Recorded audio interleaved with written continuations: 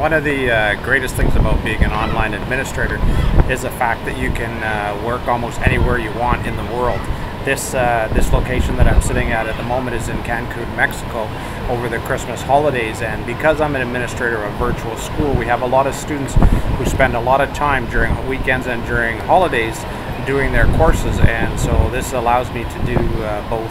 administrate while on holidays and also make sure that the students have access to the online material that they need in order to do their work during the holidays. And so